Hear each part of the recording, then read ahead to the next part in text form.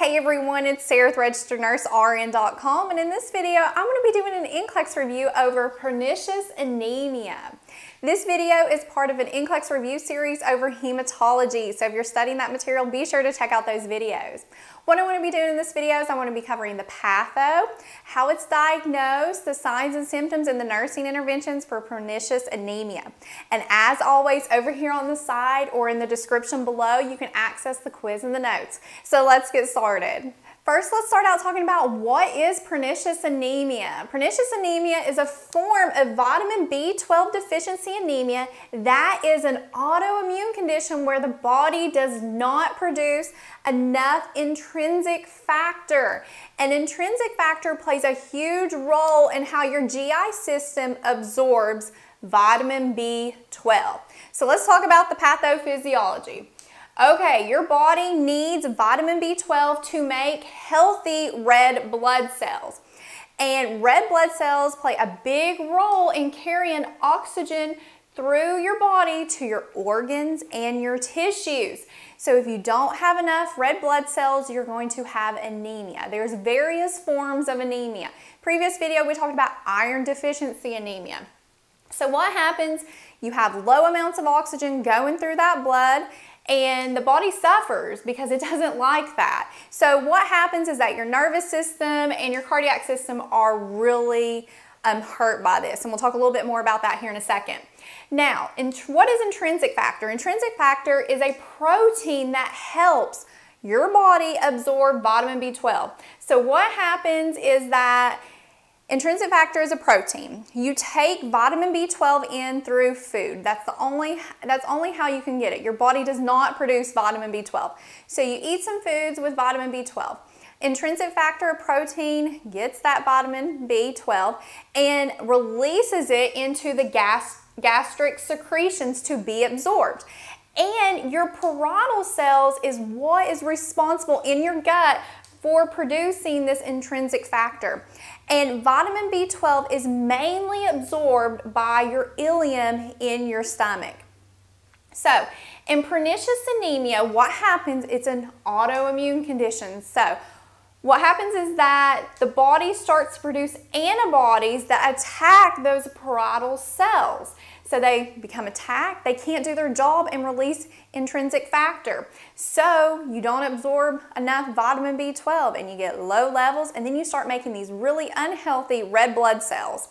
So why does this happen? The total cause is unknown. However, it can be genetic and run in families, and the elderly can have an issue with this. I know in geriatric nursing, you've probably learned about how the elderly have low vitamin B12 levels. And this is due to decreased acid production. The older you get, the less acid you produce, hence the less intrinsic factor you'll produce. Also, patients who struggle with endocrine disorders like Addison's, thyroid problems, diabetes type 1 can experience this. Or patients who have GI diseases or have had stomach surgery that destroy the parietal cells, which in turn will decrease your production of intrinsic factor. Now, let's talk a little bit about how these red blood cells will appear. So whenever you have low B12, what happens is that your red blood cells start to turn very large, and they are oval shaped. Compared to this over here, these are normal. They're nice and round, they're normal shaped.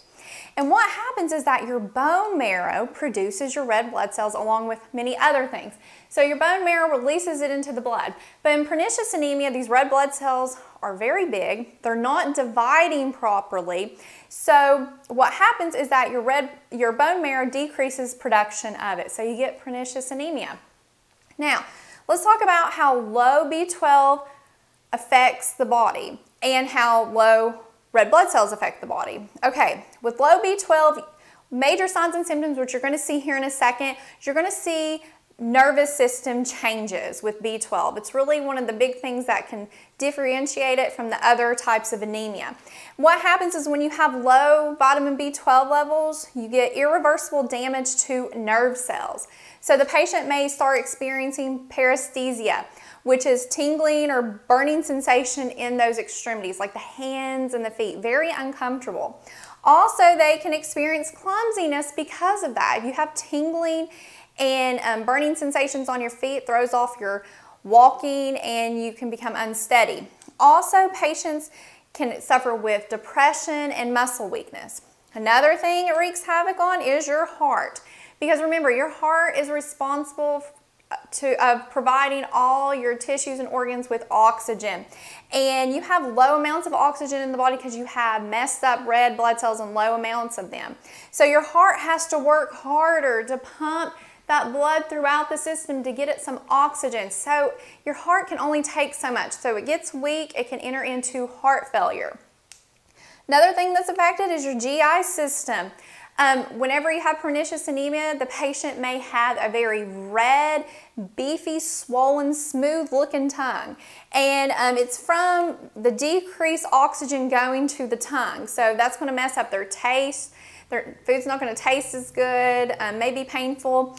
Also, they can have an upset stomach from where the stomach lining is starting to thin, and it increases their risk of stomach cancer, people who have pernicious anemia. Now, how is this diagnosed? Usually through blood tests. There's various blood tests a physician can order. As a nurse, you need to be familiar with them. Like a complete blood count, also known as a CBC, will look at the red blood cells, hemoglobin, hematocrit. Peripheral blood smear, this is where it will actually look at those red blood cells under a microscope, and they'll have that appearance of looking very large and oval shaped rather than normal size and round. Also, a doctor can check the vitamin B12 level or an intrinsic factor assay, or they can order, which isn't a blood test, they can order a bone marrow aspiration and biopsy. Go in there in the bone marrow, aspirate that stuff out and look at that. Now let's look at the signs and symptoms that you can see in pernicious anemia. Now these signs and symptoms tend to happen over time as the body is depleted of vitamin B12, because a lot of vitamin B12 is stored in your liver, and most in your liver and in your muscles.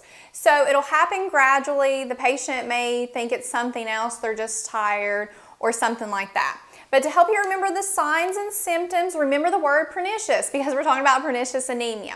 So the signs and symptoms that have the little brown asterisk by it, that is the big signs and symptoms that you're going to see in pernicious anemia. Because remember, vitamin B12 causes a lot of problems with the nervous system and the tongue. Okay, so P, they're going to be pallor, because they have low oxygen in the body, so they may appear more white than normal. E, energy gone, they're going to be very fatigued and tired, and that is due to the low amounts of oxygen in the body. R, for red, smooth tongue, again, like I said, that's due to that decreased blood flow to the tongue. It's going to cause it to look that beefy red. And N, for numbness / tingling in the hands or feet, and that's that paresthesia that's caused from that nerve damage of having the low B12. I, for intestinal issues, because remember their GI lining is starting to thin, so they can get abdominal bloating, they can have diarrhea or constipation and indigestion. C, for confusion. I, for increased sadness, they'll struggle with depression. The O in the word loss of appetite, which can lead to weight loss, and this is due to, you know, the GI upset and the tongue changes. Food just doesn't taste like it normally does. U, for unsteady gait, which we can trace back to the numbness and tingling they can feel in the feet. And then S, for shortness of breath with activity they can normally tolerate, and that's because of the low oxygen levels because of the decreased red blood cells. Now, what are the nursing interventions? What are you going to do for this patient as the nurse? Okay, the goal is to replace the patient's vitamin B12. Now, the patient cannot, you can tell them to eat all the vitamin B12 they want all day. Tell them about rich foods, but it's just not going to help, because why? They don't have that intrinsic factor to take that B12 and release it in the gastric secretion so the ileum can absorb it. So we're not going to give them vitamin B12 in a pill through the mouth, because it's not going to work, because it's going to go in the GI system. It's not going to do its job. So they needed another route. So the doctor will probably order you to give vitamin B12 injections, which is normally given IM, intramuscularly. And first, depending on how severe It is. They'll start out with weekly injections of vitamin B12 and then progress to monthly. And if they have this really bad, they may have to do this for life. So they're absorbing vitamin B12. Also, if they're really, really low in red blood cells, they may need a blood transfusion, so you'll be responsible as a nurse for doing that. And you'll want to educate the patient on safety due to that paresthesia that they have in their hands and on their feet and being unsteady, confused at times, so they want to make sure they're watching how they walk. And you want to educate them on eating foods high in iron, vitamin C and folic acid, because even though, you know, eating foods rich in vitamin B12 will be great, but they can't really absorb it. But other types of anemia, like iron deficiency anemia, they don't eat enough foods in iron and vitamin C, because iron and vitamin C go together. The vitamin C helps you absorb iron. You can also get iron deficiency anemia because it plays a role, iron plays a role in making red blood cells, and folic acid does as well. So you want to educate them about that and how to do good oral hygiene because the tongue has changes. Okay, so that is about pernicious anemia. Now go to my website, registerednursern.com, and take the free review quiz that will test you on this knowledge that you just learned. And be sure to check out the other videos in this series, and don't forget to subscribe to this YouTube channel.